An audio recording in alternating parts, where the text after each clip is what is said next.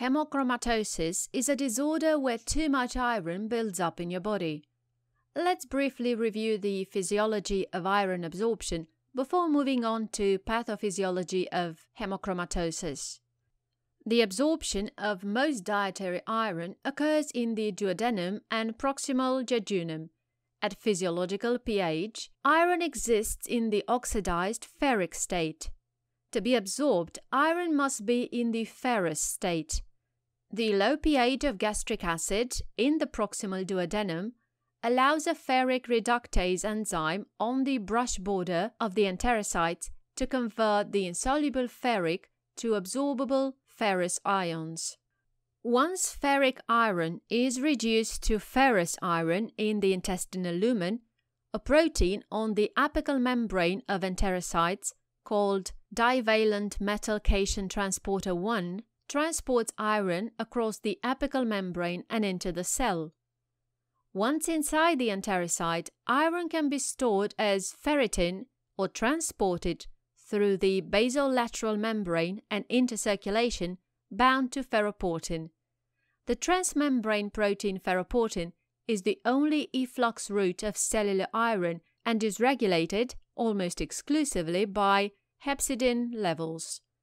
Hepcidin binds ferroportin, resulting in its internalization and degradation and effectively shunting cellular iron into ferritin stores and preventing its absorption into the blood. Thereby, hepcidin also potentiates the excretion of iron through the sloughing of enterocytes and their ferritin stores into the feces and out of the body. Therefore, hepcidin lowers plasma iron levels. Conversely, a deficiency in hepcidin causes iron overload. But why someone might absorb more iron than normal? Well, someone could have primary or secondary hemochromatosis. Primary hemochromatosis is also sometimes called hereditary hemochromatosis.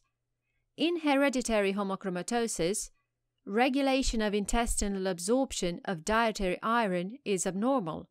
As we mentioned before, the main regulator of iron absorption is the protein hepcidin.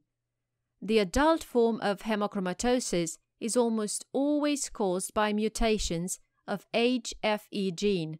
Normally, HFE gene encodes a molecule that governs intestinal absorption of dietary iron by regulating hepcidin synthesis.